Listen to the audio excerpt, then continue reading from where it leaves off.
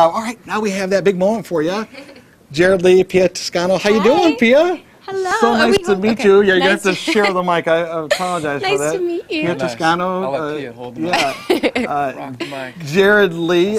Now, I was lucky to talk to you guys on the phone a couple weeks ago. Yes. And you guys have a really cool relationship where, you know, you're supporting each other. You're doing this collaborative thing. Yeah. It's called the Duo Project. Can you explain to viewers a little bit more about that?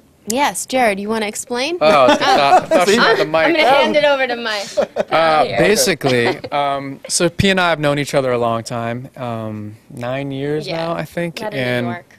We met in New York. We were both doing solo projects, and I started, doing mine out in California, and then she came out to California for the show. Right.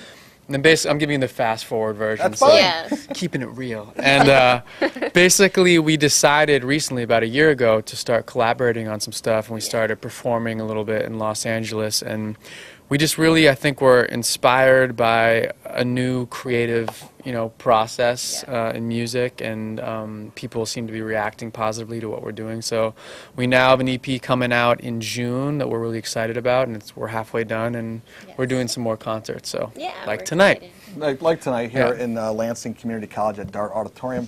Pia, you get a chance to, show off. Take the mic away. You get to, though, perform with this talented singer-songwriter. Lucky girl.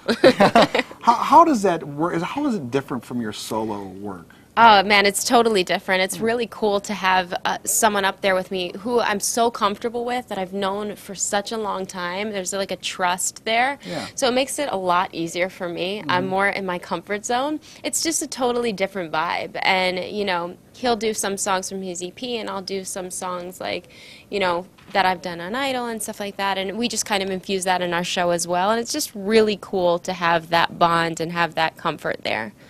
So when folks come out to see it tonight, it's definitely, you're on the stage, both of you together the whole time.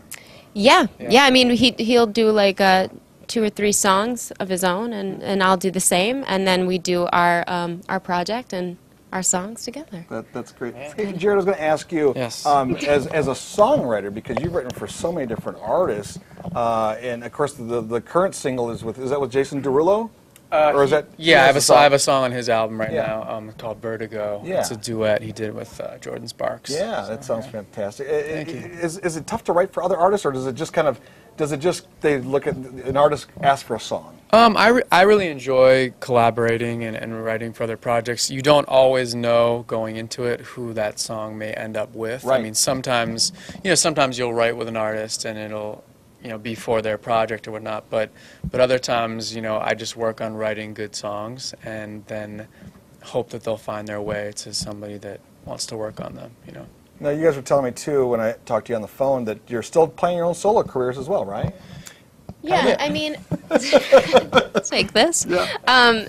Well, basically, right now, Duo is what we are called. We're a duo, and that's our priority right now is creating this EP, making it, the best product that, we could create. And, in the future, that, our solo careers could be, down the line. It's like something we still work on, but it's just like Duo is the project right now. I think it's like we, both of us have aspirations and goals, in the grand scheme of things, what we want to do, and we love performing by ourselves, we love performing together, so we're kind of not limiting ourselves with what this project might be or creating any big expectations for it. We're just enjoying it, we're proud of it, we think people are really going to like it, and we'll see where it takes us. Yes. I think that's great, because it's fantastic. I've heard several of the songs, and you'll be performing them tonight here in Lansing at Lansing Community College Dart Auditorium. Tickets are still available if you want to go. Check them out. It is lcc.edu. You'll find all the information, or MLive.com, and we'll have that story, and we'll have this video up a little later today as well.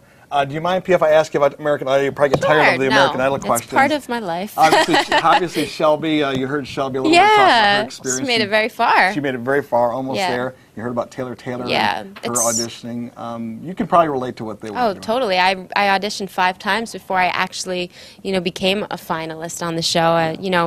very much like Taylor, I didn't make it very far, like in the beginning, but that's far because people don't know how many preliminary rounds there are. Probably shouldn't be saying this, but I think it's everyone okay. knows now. You know, before you actually get to the judges, and then you know, it's such a difficult process. I mean, the competition is just crazy, and I feel like some of the best talent leaves in Hollywood. It's crazy to me, but you know, it was a wonderful experience for me. It was an incredible platform, a very great, an amazing relationship with Idol, and they've been so good and supportive to me. So, I mean, it's one of those things, you just got to keep trying. I feel like the timing is a lot to do with it as well. Timing and just at the whim of whatever happens at that time. Hey, Jared, let me ask you this question. Did you scream just as loud as I did and a lot of Pia Toscano fans when she got kicked off the show? Season 10? I was, yeah, there were a lot of tears. No, I was very surprised, you know. I think a lot of people were shocked. But I think, you know, I think Pia has a lot in store for the world with her music, and you know, things happen for a reason. So it was a great experience for her, I think, and the world got a taste of what she's capable of. So. Exactly. Well, we have a couple questions on Twitter, if you don't mind. Yeah. Let's see. Kenny Pooh. I love Kenny. Sir Kenny Pooh.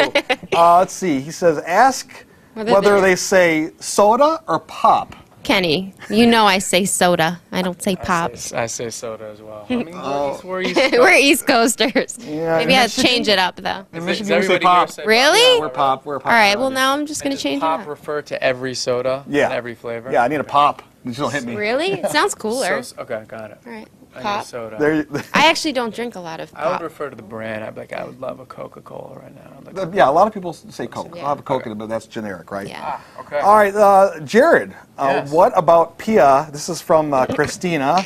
I Still Be Me. What about Pia inspires you the most? Wow, Christina, digging in. I always say that he inspires me, but I never hear the, you know, the real story. All right. Let's see. I think, you know, it's just great for me. I love working with people with a great work ethic, and Pia is very hardworking. She's very committed. She's on time. She's focused. She's on top of it. So I think for someone like me, I find myself also to be that way. It's inspiring to have someone that approaches their work the same way. Yeah. Plus, she's got a really nice voice. Thank you. I like that. All right, Pia, what about Jared inspires you the most? Wow. Here we go. Here we go. Okay. Can you tell me about his impersonations? Or? Oh, man. He's the best. Well, Jared, you know, from a very young age, I've always kind of looked up to him, and, you know, he's inspired me. I'm, like, one of his biggest fans when it comes to his writing. And just, you know, I've been to his shows, like for his EP, Falling Through Holes, which is on iTunes. Like that, you know, well, I just was in awe. He's such an incredible performer. He's a hard worker. He's such a perfectionist, but in such an incredible way. Like, every time I hear a Jared song, I know it's going to be amazing. And he's inspired me to become better in every way. And I think he has. He's really pulled me out of my shell a lot. And he's been great to me and kind of taken me under his wing. And I think we have some great music. And that's he's very hands-on with everything. So I think that's taught me a lot. Yeah. Well, you know, continued success to both of you. Thank you so much. much. Good luck with the duo project. In June, you think? May, June, it'll come out? Yeah, that's what we're hoping for. Yeah. We're about halfway down. Yeah. Good luck with the show tonight. Thank you. Can't wait to hear Taylor perform. I know, can't And wait. maybe we can get Shelby to perform for you before she leaves. She's adorable. She's a great singer too. I'm sure. So have fun. And I know last time you were in Michigan, you were here last year. Yes, Jared, I was here last April. And we had colder weather. Today we got a balmy 40 degrees for you. Yeah, but it's beautiful. It's sunny and nice.